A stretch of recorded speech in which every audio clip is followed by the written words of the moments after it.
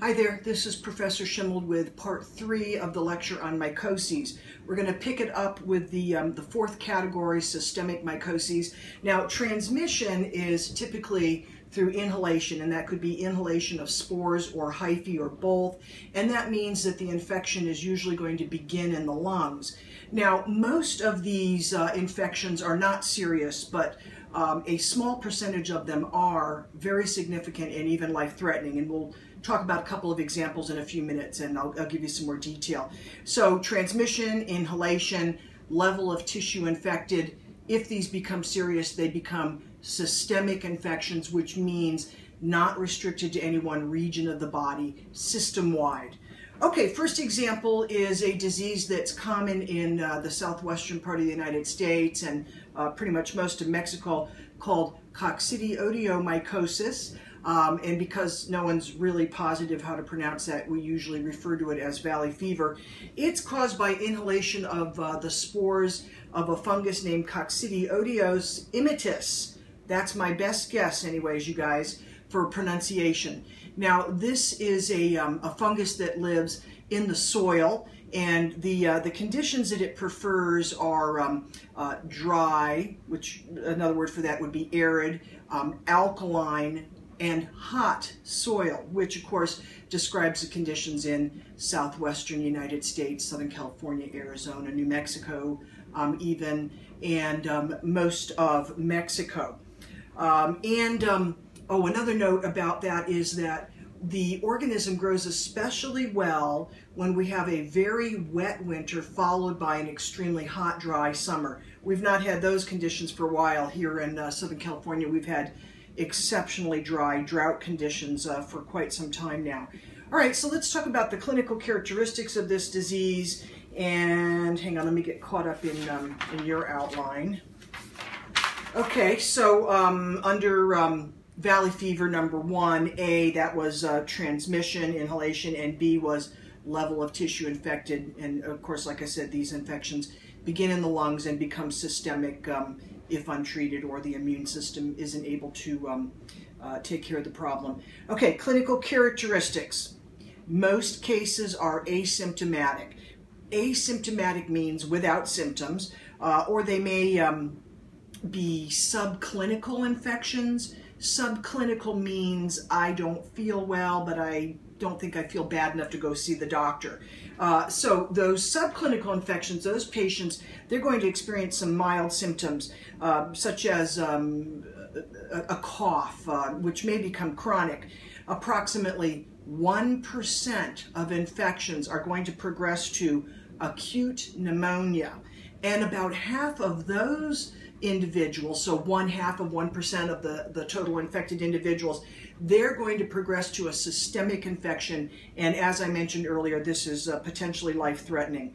Here are some of the symptoms, and because there are so many of them, I went ahead and listed them in your outline, but let me go ahead and read them for those of you that maybe don't have an outline in front of you. All right, so symptoms include blood-tinged sputum. Sputum is the material that's going to be deep down in your lungs. Okay, so what I mean by blood-tinged is if you were to cough into a tissue, for example, you might just see just a little bit of faint redness there. My favorite symptom here would be changes in mental status. That could be confusion or even aggression in some cases. Chills, cough, fever, headache, joint stiffness, loss of appetite, otherwise known as anorexia, muscle ache, rash, sensitivity to light, skin lesions are possible. I don't think oh yeah, no, I did. There's a picture on the next page of skin lesions. Okay, you get to that point, you're in pretty serious trouble. Anyway, skin lesions are possible. Now, this next statement, I've not read any explanation of this, but it has been observed that a high percentage of Caucasian women with this infection will develop an allergic skin reaction in response to the infection. As far as geography is concerned, we've already touched on that a couple of times. Southwestern United States, most parts of Mexico. Population, anybody can get this disease. The predisposing factors are you have to actually inhale large quantities of the spores to really have any chance of an infection gaining a foothold. I want to talk about that again for a minute. Now, there are a couple of situations where we may have a higher than average number of spores in the air, actually floating around in the air, meaning that they can potentially be inhaled. One example would be when we have very windy conditions. We have something here in Southern California called Santa Ana winds, and oh man, they're hot. Hot winds blow really hard, and so the spores in the hyphae, the mold, it's going to be in the soil, and so when it's very, very windy, a lot of dirt gets blown into the air, including the spores, and because they're so light, they can float around in the air for quite a while, increasing the likelihood that an individual inhale enough of them to actually develop a problem. Another situation that's been observed is that after significant earthquakes, I remember running outside of the house after the Big Bear Landers earthquake some years ago, and I just happened to look north at the mountains, and I saw it was like a big cloud of dirt just floating in the air. And think about all the spores that would be in that air that had been kind of, you know, shooken up and elevated into the air. So those are a couple of situations where we may see a large quantity of spores in the air and a higher than usual incidence of valley fever cases.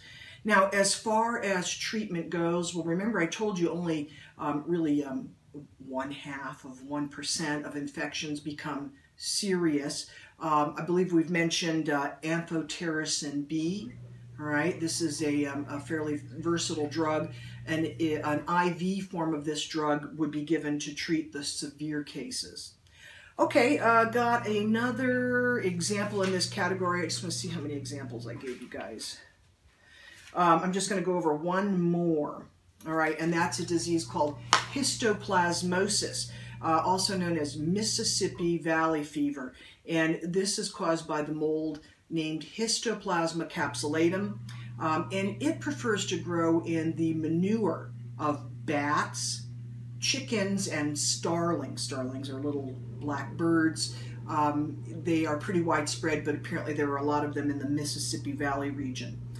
All right, so we've already talked about transmission and level of tissue infected. That's going to be true for all of the diseases in this category, so inhalation and, in the serious cases, systemic infections. Again, let's talk clinical characteristics. Again, this disease, or I should say this organism, doesn't usually cause disease even after inhalation of the spores or the hyphae.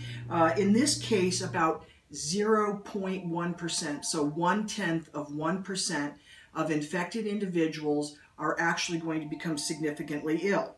And those cases are potentially life-threatening. Some of the symptoms that we're going to observe would include a general feeling of illness. I don't feel well. Fever, chest pains, and a dry, non-productive cough. Now, this is a disease that's seen primarily in North America, most especially in the Mississippi Valley region, hence the name. Population, this can occur in anyone, but it's more likely to be serious in the elderly and in infants. That's just kind of a generally true statement. And predisposing factors would be, again, inhaling large quantities of the spores, and treatment would be amphotericin B. All right, I'll be right back.